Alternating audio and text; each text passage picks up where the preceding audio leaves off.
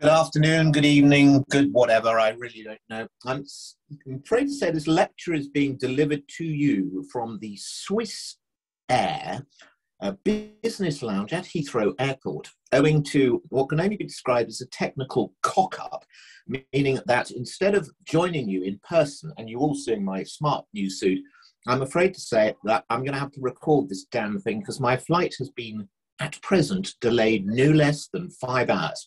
I'm going to talk exclusively about Bogomazov, and I'm going to concentrate on the letter M because I feel like it. And it's really about Bogomazov's history on the marketplace. Also, it'll deal with various masterpieces, missings, museums, modernism, misappropriation, misinformation, and I'm ready to commit murder to anybody who delays my flight further. So this is a bit of an overview of Bogomazov between 1973 and 2022. I'm really sorry, I'm in a little sort of booth, and if people walk past with their suitcases and speaking in tongues, I do apologize, but that, as they say, is the miracle of modern technology. Right, so Bogomazov first appeared on the Western art market in November 1973 at Fisher Fine Arts in St James's in London. Excellent exhibition called Tatlin's Dream. It remains one of the seminal events of the Russian avant-garde in the West. And at this particular exhibition, there were 6 Bogomazovs, but we only know the location of 2 of them. Now, this is why I put these Technicolor frames around items. These are the items we know where they are. The others have disappeared into the ether, and quite frankly, it's extremely important that we find them again because the celebrated Dr. Akinsha intends to do a catalogue raisonné, and I intend to help him as much as I can. And it's very important that we find as many pictures as we can. The 2 that we know about are Sakli, which is owned by Mr. Pinchuk in Kyiv, and the self-portrait by Bogomazov, which is now in the Krolomula Museum. 1974, an auction at Sotheby's, there were a large number of works by Bogomazov, and here are 3 of the oils.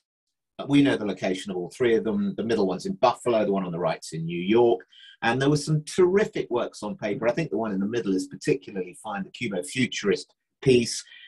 Further works, the only one of which we know the location of, and there is, I believe, a gentleman in the audience who is aware of its location, is the one on the right, an absolutely beautiful carafe and glass. Further works, the 2 still lives on the right hand side, in the center, are, I think, of particular interest. Then there's this sort of must be an ex libris, I think, on the left, watercolor, this futuristic landscape in the middle, and another still life. There was also at the same auction, and this is very typical of Bogomazov in the 1970s, no one knew what the hell they were talking about. There was no information available. And so, for example, this really terrific triple portrait of a man, as then catalogue, was sold by Sotheby's. But in reality, of course, it's Sergei Rudich, who was Bogomazov's brother-in-law. Same thing here with this magnificent drawing at the 1974 Sotheby's auction. It says workmen sawing wood. Well, we all know now that it's a study, a finished study, what's more, for Bogomazov's great triptych. This is the central section. This is a study. I'd give my eye teeth, or I'd give a ticket to Zurich to actually be able to acquire this thing. 1978 Park Burnett, New York. I'm just merely showing that there was a little bit of an upswell of interest in Bogomazov in America as well. First time 1979 Park Burnett, there were also some mention of price. So 450, 500, 400. It's starting to sell things out. Of course, these prices are laughable now. Sotheby's 1992, very good oils. The one on the left is in America. The owners are in contact with me, and the one on the right is a bit of a curate's egg, which would require, the phrase the curate's egg would require a separate lecture to actually explain what it is. Anyway, the reason for that is that this kind of misinformation it's in a sense quite entertaining, but it's also quite important that we start to actually deeply research this artist so there isn't misinformation, because this picture was first shown in 1966 at the Kyiv Writers' Union, a seminal event, because it was the first time that Bogomazov had been exhibited publicly since 1930, and it was correctly catalogued then as being Sakli. By the time, Sakli, by the way, is a place in Nagorno-Karabakh in Armenia, slash Azerbaijan, just depends who's got the largest Kalashnikov. And it's the name of a place in Nagorno-Karabakh where Bogomazov was in 1916. By 1973, it's got renamed composition in grey, black and white at Fischer. Sotheby's sell it as an abstract landscape in 1990. Sotheby's then sell it again as an abstract landscape. But on this occasion, they actually get the place right. Prices. This is quite interesting. 1990, this picture went for £33,000 at Sotheby's. Lempertz in Germany then sold it for 86,000 euros in 2003. By 2005, that price has absolutely skyrocketed to 1.1 million euros, which remains a world record at auction for this artist. The world record price privately, I will tell you a little later in this quite fascinating talk. Now, here is further two M's, the splendidly eccentric Martin Müller, who is the sole director of Modernism, who has been instrumental in the propagation of Bogomazov over the years. Now, Martin actually put on the first serious personal exhibition of Bogomazov in his gallery in San Francisco in 1983. It remains an incredibly important event, and Martin has probably done more than any other dealer in promoting Bogomazov on the world stage. Now, here are some of the examples of works that Martin has sold over the years. Beautiful, what appears to be a Caucasus landscape on the left, the sort of slightly fantastic landscape on the right. This tremendous Caucasus landscape. Again, with this, I love the little couple, top left of the drawing, walking up the hill. It's so sort of esoteric and beautiful. Then this extraordinary thing, which was named Wedding Scene. God knows why it's a wedding scene, because the husband and wife appear to be doing different things, which is not what is supposed to happen on your wedding day. And terrific rareness piece from 1914. We showed this at TIFA in 2016. Then this, here comes the misinformation bit. So when Martin acquired this picture, he really didn't know what it was. And so it was called In the Village as being circa 1910. But of course, we now know the reality is that it's catafalque. It's the putting of a body in a coffin. And it was kind of a reaction to the death of Bogomazov's very much loved father-in-law, Witold. And you can actually date it exactly as 1920. In fact, this picture sold at auction last year. Further misinformation, this tremendous Cubo-Futurist drawing, everything's called Cubo-Futurist composition in Bogomazov if they don't know what it's called. And it's faintly bizarre that they couldn't read the Russian writing at the bottom right. Sorry, I said the word Russian. The Russian writing at the bottom right of the piece of paper, which tells you that the picture is actually called Spring in the Caucasus. These are two theoretical pieces that Martin also discovered that I think are probably really important in the study and propagation of this artist, but require further study. Two tremendous self-portraits, which Martin also discovered. I think we have to assume the violin, the cellist on the right is a self-portrait. It was known that Bogomazov was a very fine musician and did sometimes portray himself as such. Now, M for masterpiece. In this case, Megaruni masterpiece. This Cubo-Futurist composition from 1914 to 1915 is another of Martin's discoveries, and I am bleating from every orifice to try and get him to find it so that we can start showing it in public places. It's a masterpiece. Museums. Now, bizarrely, this funny little world of ours, before we all went stark raving mad, there is a museum in Little Rock, Arkansas, home of those two doyens to good governance, Mr. and Mrs. Clinton, I kid you not, the Arkansas Art Center, with whom I got in touch 6-7 years ago. Delightful people. Anyway, they sent me a lot of photographs. This is the Arkansas Art Center. Now, I'm only putting this in so you know that they're currently under reconstruction. Now, they sent me a large number of photographs and by Bogomazov. They knew they were by Bogomazov, but they didn't know very much about them. And yours truly jumped on a plane. You'll be surprised to hear there are no direct flights. God, I do hate talking about flights. There are no flights direct to Little Rock, Arkansas. So you fly to Atlanta and then you fly on. But in the collection, there were these three lovely portraits of Wanda. Now, the one in the middle is actually quite interesting because in the Museum of Ukrainian Art personal exhibition of Bogomazov in 2019, that picture is illustrated as being whereabouts unknown. Well, actually, we know where it is. It's in downtown Arkansas, which is, again, it's kind of one of the facts that we need to bear in mind, the need for the sharing of information. We need as much information as we possibly can to propagate this art. There were two oils, both in 1912 and 1914, further drawings, and this tremendous self-portrait, which I think is probably quite late, maybe 26, 27. It shows a very contented man, which is surprising, seeing as he had tuberculosis. And he's also not wearing his normal pince-nez, he's wearing glasses, but it's such a touching, beautifully executed drawing. Now, when I went to Arkansas, I was shown all these figure studies. This is how they were catalogued to me. This is how they were told. First of all, Bogomazov, God rot, they catalogued him as Russian. He's not Russian. Anyway, I was shown these four drawings as being figure studies.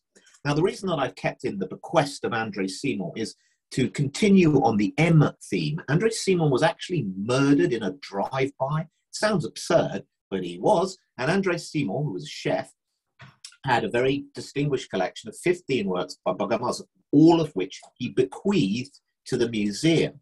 Now, we all know that these four drawings are actually figures from the seminal work of Sawyer's triptych from 1926 to 1929. So we know what they are. They're all studies for this important triptych.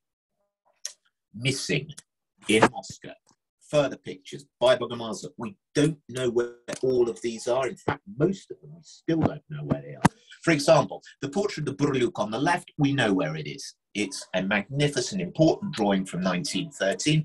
On the right is this fantastic, it's like sort of Archimboldo's self-portrait from 1916. And it's one of those really sad stories that I sold this in 1996 to the wife, a particularly revolting wife, I have to say, in a public place, a particularly revolting wife of an oligarch. And when I contacted her 2 or 3 years ago, and I said, look, have you still got this? Because it's an incredibly important piece and we want to research it, and we want to do more work on it. She, of course, went, "Niet," which is a Russian word that gets used far too often. Two further pictures, the location of which we don't know. Expectation from 1907, 1908 on the left. Bridge Moscow from the same date. We just don't know where they are. And these are important pieces from Bogomazov's symbolism period. Portrait of Wanda on the left, writing such a touching portrait. And this absolutely gobsmacking Cubo-futurist masterpiece on the right, Forest Huerta. We don't know where they are. We need to know where they are. Now, as I'm just taking a drink of water, it really should be vodka and tonic. It's the only way to get through the day. Missing in Moscow. Misappropriated by monstrous Machiavelli. Brilliant play on words, is it not?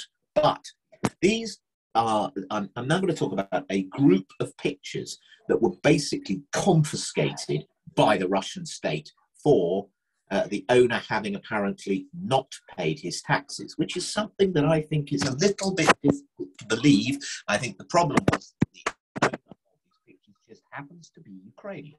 Now, these were all confiscated in 2013. Two self-portraits, 1907 on the left, 1914 on the right. Two portraits of Wanda, 1910 on the left, 1915 on the right. Magnificent female portrait on the left, but it's a double-sided canvas. As I'm sure a lot of you know, canvases were in incredibly short supply in the fun-packed Soviet Union, so they tended to paint on both sides of the canvas. Left-hand side is female portrait, right-hand side is Sawdust Carriers. A Girl with a Hope from 1914, and now we're getting into the mega masterpieces. Haymarket from 1914. These are big, big pictures, a metre by 95. It's an important masterpiece. Haymarket, Signorinok in Kyiv. It's an incredibly important picture. But No more or less important than locomotive, which rather conveniently brings me back to the world record price privately, because I sold this picture in 2008, post-crisis, I hasten to add, to Mr. Grigorishin, the owner of all these pictures, and the price was $2.5 million. That remains a world record for this artist privately. Among the pictures expropriated, misappropriated, call it what you will, of course, is Electrical Fitter from 1915, and worst of all and saddest of all, this is Bogomazov's, in my opinion, greatest masterpiece, Armenian Woman from 1916. It's a sort of bonkers flight of fantasy when the artist is clearly at one with himself, because he's representing an Armenian woman in a manner so far removed from reality and yet so brilliantly executed. I think this is a world masterpiece. And the absurdity is that the owner actually bought this in Kyiv, and then on the assumption that Russia was going to become a normal country, a vain hope as we're now discovering today, he exported the damn thing to Russia, and it's been confiscated. This is a world masterpiece. It's a mega tragedy. This, in my opinion, is Bogomazov's finest picture. However, something rather odd happened 6 days before Mr. Putin decided to move his drinks cabinet closer to Kiev, was that up at Art Investment, there was an auction of this very, very small portrait of Wanda, Bogomazov's wife, which came up for sale. It was sold for 52,000 euros hammer, but why on earth did a confiscated picture, appear at auction? And if relations were normal with Russia, I would now be out there knocking on every single blinking door I could to find out, if this picture has been sold, where are the other pictures? Now, I'm going to draw your attention as I draw to a close this riveting speech to two earth-shattering events. On the left is the exhibition catalogue for TIFAF 2022, Alexander Bogomazov, Ukrainian Renaissance. This is our exhibition, 26 works by Bogomazov, which was shown at TIFAF, and at the same time, the wonderful Antiquar magazine, which is, I suppose it's the Ukrainian equivalent of Apollo, will also come out. And for reasons best known to their psychiatrists, the owners have asked me to be guest editor this month. Now, the episode, the edition, is entirely devoted to Bogomazov. And on the cover, we have the magnificent locomotive, which I sold to the Krolomola Museum in 2015. So, in thanking you for your rapt attention, which I'm sure it was, please, please, please, can I invite you to come to TIFAF this year between the 24th of June and the 30th of June. Stand number 709, we've got a very, very big 50 square meter stand this year. We're putting on the exhibition, Alexander Bogomazov, Ukrainian Renaissance. Please, please, please do come and visit. And thank you so much for listening. I'm so sorry I couldn't be with you in person. Thank you.